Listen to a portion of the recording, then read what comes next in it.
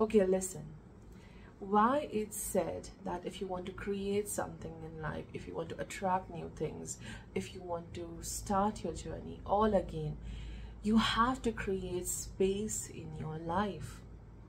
Why do they say this? It's because of Ketu.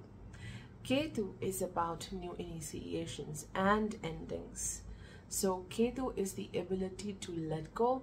Ketu is about the ability to initiate things. When you can't let go, you cannot initiate anything.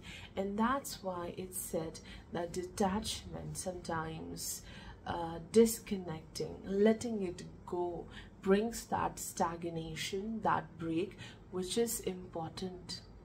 That break helps you to let go. It helps you to clear a lot of difficult things, and then you have the time and the space to create new things, to start new journey. So if you have this difficulty to let go things and initiate new things in life, definitely check the Ketu and how it's working in your chart.